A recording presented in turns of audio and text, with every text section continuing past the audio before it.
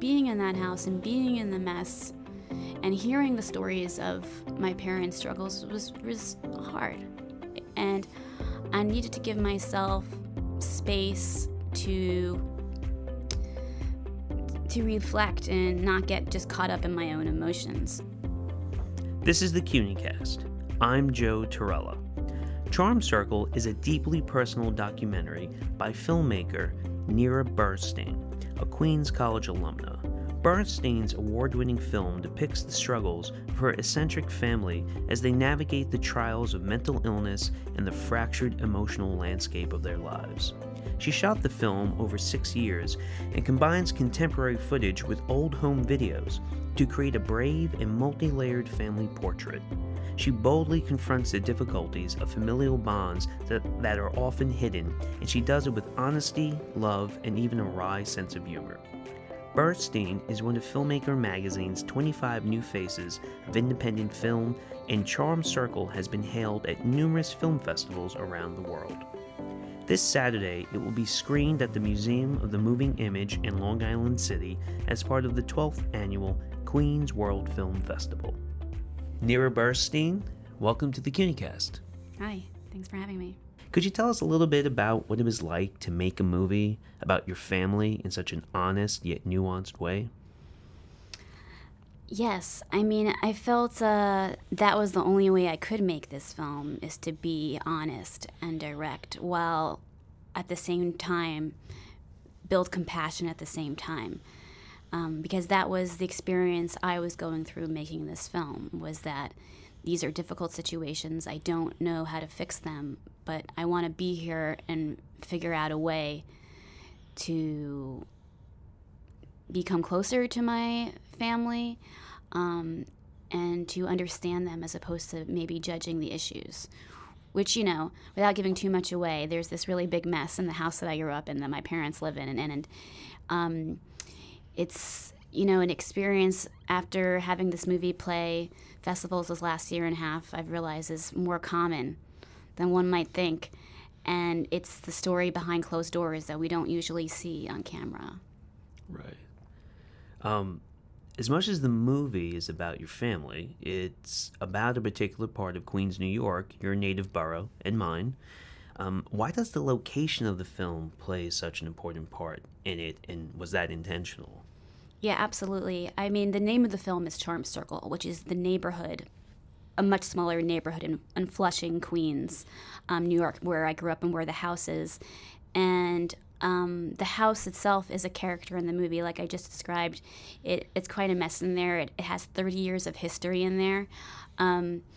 And, you know, if you see the film, you learn more towards the end why it is so important, and like how a house, you know, has a part in making a home. And I just think that's a really important part of exploring the film. And then on top of it, anytime we branch out of the house, because we're often just in the house, we're in the neighborhood, we're on the streets in Queens, it is just such a contrast. But at the same time, I think my parents are sort of those quintessential New Yorkers, these eccentric characters that we know and hear about, and here they are, front and center. And so it's a really kind of a love letter to the unique personalities of lifelong New Yorkers, which my parents are as well, living their lives. Could you ever picture your parents living someplace other than New York, or maybe even other than Queens? I mean, it's very hard to think about that. And, you know, they've been living in Queens. My mom grew up on Long Island, but my dad grew up in Queens, and they both went to Queens College, too. And it's just kind of like, that's you know, you can live your whole life in Queens and never go into the city. And that's not the case of my parents. But it's just one of those places that it's so, it's not like a suburb, you know, far out of town. It's not like upstate, or it's definitely part of the city, but it has its own unique flavor. Right. The film vividly intersects this, you know, contemporary footage with home movies, which gives an almost historical presentation of your family and the home that they live in. Can you talk about what it was like to see those home movies again for the first time in a while and edit them together. I imagine it was a very emotional experience. And how did you prepare for that? And who shot those images? Well, a lot of the footage was shot by my dad. He got a prosumer high-8 tape camera.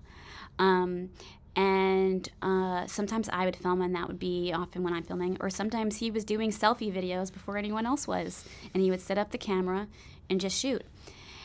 And when I started making this film, I didn't think I was going to include home videos. I knew they existed, but I didn't think it was going to be a part of the film. I thought I was going to make a straight observational film about my parents in present day.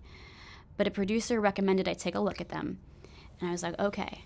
And when I did, it really was a very startling, emotional picture that I saw emerging, and a greater responsibility to tell the story more fully because now I can.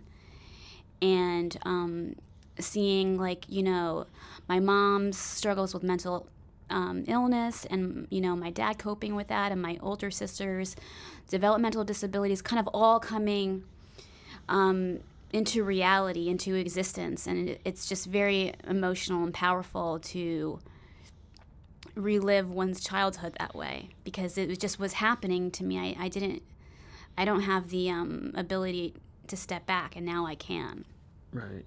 It seems almost like you grew up with a camera pointed at you, and I don't mean to make that sound like it, like some kind of threat, but you're living your life as a child. The family's living its life, and it's being documented in real time. Do you think that's what led to being a filmmaker, or now that you are a filmmaker, I should say, and you're going through this footage, did you stop to think like you have this sort of relationship with cameras and documents? It's pretty funny, but no. I did shoot a bunch of the home videos as well, especially when my dad's in it and stuff, and I could see myself shooting in a way that was storytelling. But that I'm like 8 years old about when I started doing that. I didn't figure out till I was like 19 in Queens College that I wanted to be a filmmaker, and not until I saw this footage did I realize I was doing that kind of creative stuff already. It's just really interesting. But I felt like this was another way to collaborate with my family besides them just being on camera, was that I felt like my dad was like passing that baton on to me. So he was giving me his footage, and I can incorporate it into this film. Because what was really incredible about these videos that he captured was it wasn't just the usual events like the happy birthdays and all that and holidays. It was these moments of struggle, and he used the camera to help process that. Right. It's almost like he was it's almost those moments where in the family setting someone might be like, get that camera out of my face, like this is not the moment. But those moments are there. Yeah, and I don't remember ever that experience happening where, like, get the camera out. And he didn't do it so much. There really isn't that much footage. And I guess in a way, like, my parents, for the most part, were the same way about having the camera when I shot. They were just, okay, let's do this. You said you wanted the film to look at these emotional difficulties that were present in the life of your family, but you wanted viewers to see real people, not just individuals struggling. Instead, you wanted to show real three-dimensional people. And how did you accomplish that? Well, I hope that whoever sees the film feels that way. But for me, it was important to show everybody from their own point of view. So letting them express the way they feel about what's going on, and not me just, carving out the story I want to tell. I wanted everyone to feel like their voice was being heard. And I think that's, the way I can create an environment where it's not easy to judge or to just take one side. And that was really trying to find that right balance between everybody from to 5 people in the film. Speaking about balance, the movie, as serious as the topics are, and this emotional terrain that's being explored, there's a lightheartedness to the film. Do you think did you worry that some viewers might confuse the sort of wry sense of humor as insensitive, and how did you balance that? Sure, yeah. There's a big difference between laughing with and laughing at, and I definitely didn't want the latter. Fred Armisen, who's an executive producer on the film, amazing comedian, I was lucky enough to show him the film, and he signed on, and he really helped me, hone in on how to balance that tone and humor and not to lose it. And I think it all starts with the opening of the film, where you have to establish trust, with your audience, that I have the agency to tell the story, and that it's a team making the film, not just behind the camera, but in front of the camera. And I hope people feel that way. Because early on, making this film, I did get stuff like, oh, this might be exploitative. Clearly, members of your family are struggling with mental health issues. You shouldn't be making a movie like this. And my feeling was that if we can't, figure out a way to show people with mental health issues, we're just keeping them, out of the conversation and not giving them agency to tell their stories. And I don't think that's any more fair, because that's what creates all this stigma, is this, we're not able to talk about it. To go that route would almost to make people struggling with mental illness invisible. And then how are they seen then, right? Exactly. I mean, they're kept on the margins of society, for a reason. And I get it. It's not always easy to confront these things. I mean, obviously, that's why the movie is hard for some people. But, the reason why I think the film works is because of the lightheartedness and my parents' triumph of human spirit, which was one of the awards we won at Middlebury Film Festival. Because there is this kind of sweetness and hope and sense of humor that just runs in the family and just makes it so much more palpable and loving. And yeah, it's now, nice. You showed the movie, it played in Rome and an Italian festival. Yes, what was the reaction there? Well, it played the Rome International Documentary Festival recently. It was an incredibly warm embrace. People came up after me and said they want to give me hugs and tell them that they love my parents. And there we also won Best International Film, as well as the Student Jury Award for Best International Film. And I thought that was really cool because these college students who want to be making films were like, this is the film that we want to recognize. And I think if when I was 18 or so to see a movie like this, I imagine what kind of impact that would have on me to know that films like this can be made, and also that you can feel less alone by recognizing people in movies. Right. And that's a really powerful feeling. I also think it's quite telling that college students who sometimes, you read the papers, there's certain sensitivities that they have, and they look at things differently than, say, different generations, embrace the movie. I think that says something. Yeah, it's really great. And also at Middlebury Film Festival in Vermont, there was, an older crowd there, and it was just as warmly embraced. It's just people see people they know, and it just moves them, and it gives them, I don't know, some warm, cuddly feelings inside, and I love that, Was there ever a point when you were filming the movie and you're looking through the camera, and of course you're seeing your family, and you thought maybe, I can't do this anymore, this is too much, I gotta stop? Yeah, there was definitely moments. This took 6 years from I started shooting, not including the home videos from 30 years ago, to finish the film. And I shot, sometimes I would shoot a few days in a row, and sometimes it'd be a few months between shoots. And that was really important for me to process what was going on, because being in that house and being in the mess and hearing the stories of my parents' struggles was hard. And I needed to give myself space to reflect and not get just caught up in my own emotions. And sometimes, I was also really pissed off and angry. There's conflict in my family, and for me, I just needed to step away for a bit. Your parents went to Queens College, which is discussed in the film, and not that we want to give too much away, but you also went to Queens College, which is where you developed your love for cinema and filmmaking. Can you discuss what your experience at Queens was like? Well, I graduated high school, and usually I went to yeshiva. Everyone goes to Israel for a year, but I decided to go right to school or university. And what's cool about Queens was that once I realized I wanted to become a filmmaker, because I saw some films, I'm like, I want to do that.